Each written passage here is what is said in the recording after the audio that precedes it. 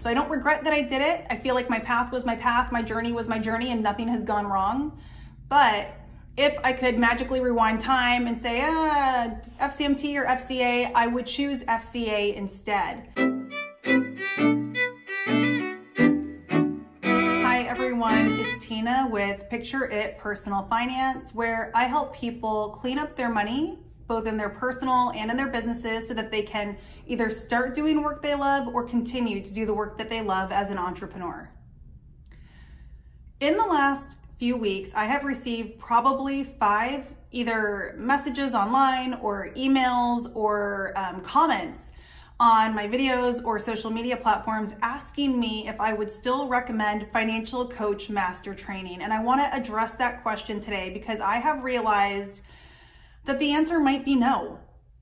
Now, you guys know my story. I love Dave Ramsey. He was the person who helped me grasp a paradigm shift that I could be debt-free. He's the person who introduced me to the idea of financial coaching. And because of that, I entrusted my initial certification with Financial Coach Master Training. I have a review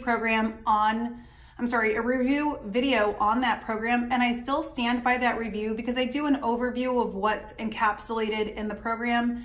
And at the time, I recommended for sure I would tell people to go do it. And at the time that I filmed that video, this was absolutely the truth for me. Now, what has changed? Today, if somebody asked me that same question, I immediately come back with, well, that depends. It depends on a few things. The first thing that it really depends on is, who do you want to serve? And the second thing it depends on is, how do you want to serve them? The Financial Coach Master Training Program is really designed to gear up people to graduate from the program and then kind of shoehorn you for the Ramsey Preferred Coaching Program. They are teaching you the baby steps. They are teaching you how to handle Dave Ramsey's ideal clients. And this is a problem for me, right?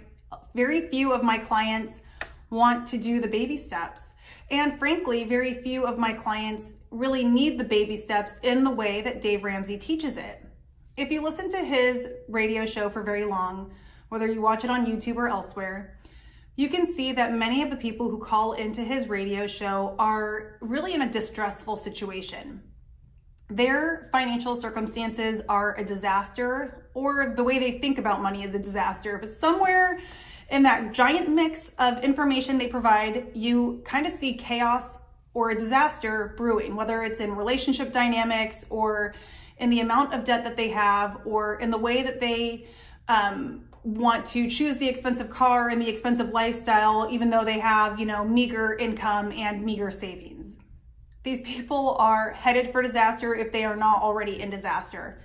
That is Dave's ideal client. That is the person that Dave really speaks to the loudest. Now, a lot of the rest of us who are not in disaster scenario can learn from that. And I think there's a part of us that's like, yeah, I'm so glad that's not me. And then you get bought into the program, you follow the steps because it helps you really clean up your life very quickly, especially if you go with the gazelle intensity that he talks about.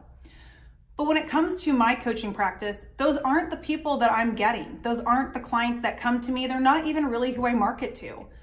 My ideal client is the small business owner who is dealing with stress and anxiety because they don't have their money life in order and they're not paying themselves consistently.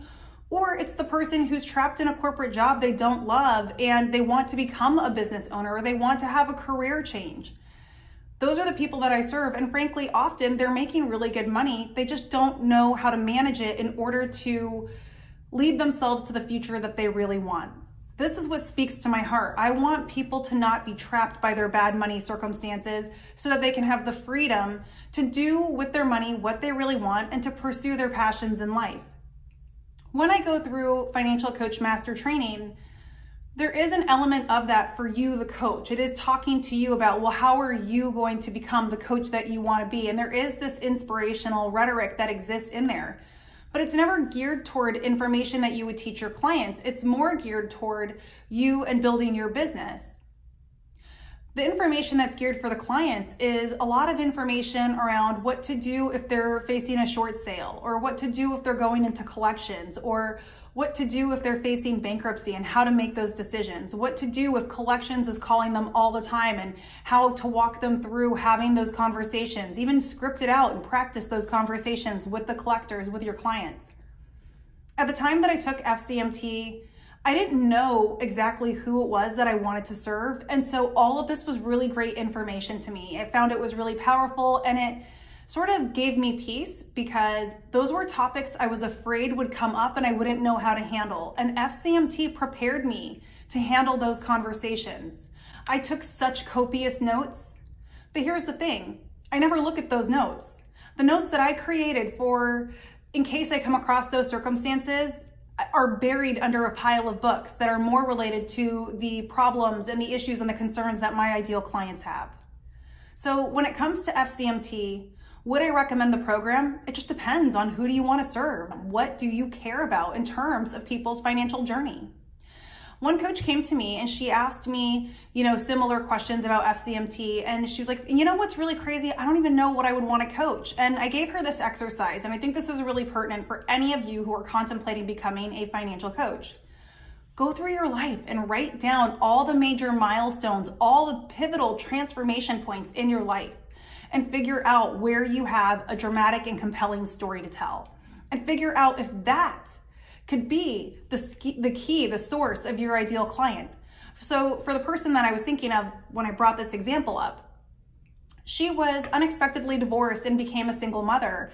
And she started the conversation with me saying, I've never really carried a lot of debt. That was never a problem for me. Like, what should I do? How do I find my client? And I thought, well, where are your transformation points? And I find out that she went through a very abrupt divorce and became a single mother and had to climb the ranks in her corporate position and really grow her income and deal with becoming a individual income earner as a single parent household.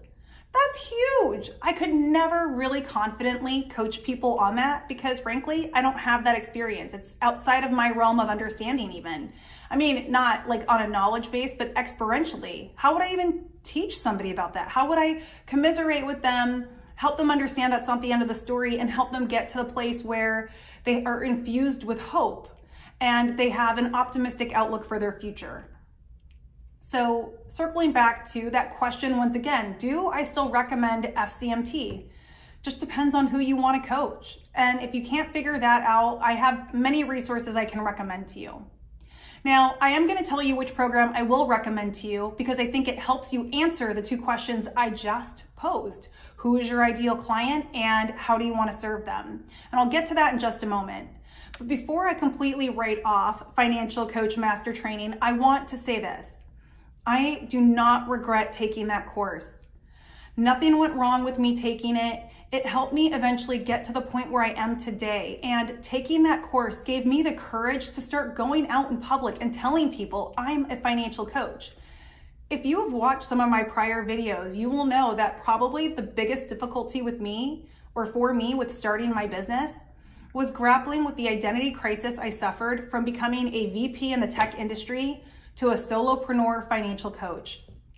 Figuring out how to tell people that if they ask me what I do, like it took forever for me to get to, I'm a financial coach. For a long time, I was like, I'm unemployed. I'm self-employed. Well, I used to do tech. I had all these answers and you would think it would roll so easy off my mouth and it didn't. And that was after I even got FCMT certified. So imagine how much harder it would have been if I hadn't had the confidence to at least be like, yeah, I've been certified through Ramsey's program. That was a huge win for me. And Ramsey's got that name recognition that when I say that to clients, honestly, more often than not, they're like, oh, I know Dave Ramsey. Tell me, are you teaching exactly his stuff? Because I'm not fully down for the baby steps. I've had a multitude of clients say that to me. All right, multitude might be an exaggeration since I've only served about 25 clients to date, but I would say at least a third of them have said that to me. Some of them found me because I talked about on this YouTube channel how I don't align 100% with the baby steps and that I don't fully agree with Dave, even though I totally respect the way that he teaches people and helps people with their money. Okay, so now you're probably wanting to know, what do I recommend instead? And it is the Financial Coach Academy. I've actually made reference to this in a variety of other videos. I'll try to see if I can find them, but they're probably in my playlist on how to become a financial coach or how to start an online business. It's gonna have one of those two names, the playlist will. That program is run by a woman named Kelsey Dickey. She wrote this book, The Financial Coaching Playbook. She has a free membership Facebook group. I found her by searching Facebook for a group of coaches. I wanted to kind of find a community, and I found her community. That community has given me just such encouragement and so much information. She gives so much free content, so much free training. It blows my ever-loving mind. The book I just showed you, I think, is like $40. It's in my list of recommended reading in the description box and also on my website. I positively love this book, and it helped me so much. The Financial Coach Academy is designed to help people understand not just that they can be a financial coach and that they can be a successful financial coach. And it is one that gives you a certification that you can put on your website. So just like Financial Coach Master Training certifies you at the end, so does Financial Coach Academy. But on top of that, it helps you answer those questions of, why do I do this? What are my transformational moments? What are the stories that compel me in my own life to serve other people in this way? Why am I passionate about this, and how do I want to help other people? How do I want to design a program so that I'm not just doing one-off meetings that people pay $150 a session for? They come with me and drop these explosive bombs of, disaster money situations in front of me, but rather sign up for a long program of, 3 months to a year even. And I can work with them consistently, week over week, to help them understand and be consistent, establish a routine with their money. The Financial Coach Academy will teach you how to do that. It will teach you how to talk about this. It will teach you how to develop trust and rapport with your clients. These are things that the Ramsey program, I feel, made it really clear you should be doing, that it's the role of the coach to be the guide, and you want to infuse your conversations with them in a trusting way and with sort of integrity and clear intentions on how you want to serve them. But the program doesn't tell you how. It's more like it gives you the knowledge you need as a financial coach, whereas Financial Coach Academy tells you how to build a coaching business.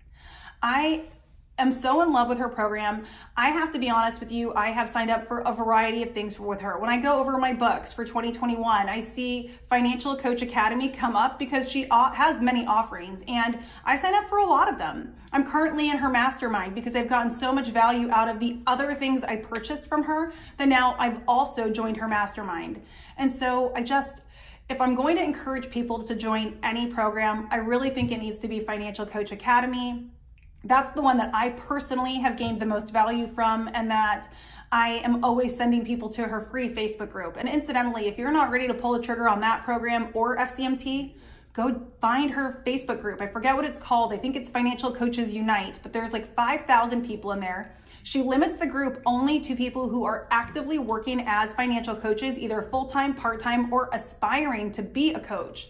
She weeds out people who join that program just to try to sell you services, because frankly, that's going to happen a lot when you become a small business owner. People will find out that you're a coach and they'll be like, let me help you with your marketing. I get DMs all the time from people who act like they want to work with me until I get like the bait and switch and I find out really they're trying to sell me on their program. And so go there for the free content. She is amazing. I think they have a podcast too, but I don't listen to that. But if I can find the link for it or the name of it, I'll put that in the description box too.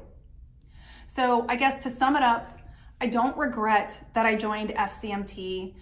I, however, would not do it again if I knew then what I know now. So I don't regret that I did it. I feel like my path was my path, my journey was my journey, and nothing has gone wrong.